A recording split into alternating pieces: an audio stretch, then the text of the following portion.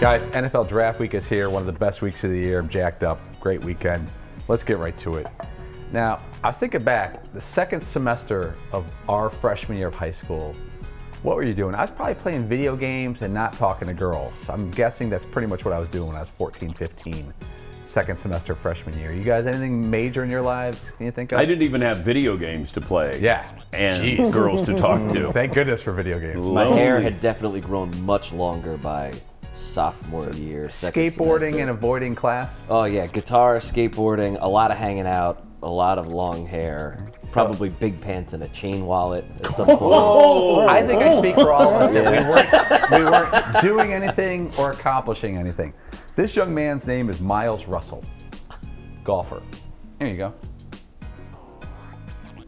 There he is. Okay, well that must be a local tournament, a local junior tournament. That's a Corn Ferry Tour.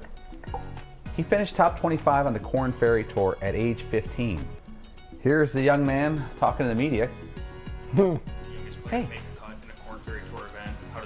There he is. Oh, that's pretty cool. I did not know that, so that's a cool one. He just found out he's the youngest person ever to make the cut. I'm kind of Corn Ferry speechless. Tour I mean, on Friday night. to make the cut, we made it. That young fella looks like a golfer. He's got golf forehead already coming along. Attaboy lad.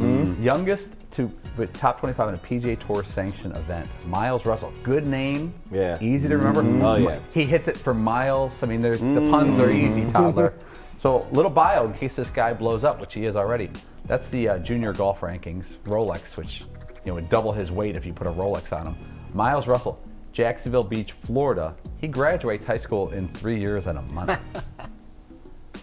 Dang.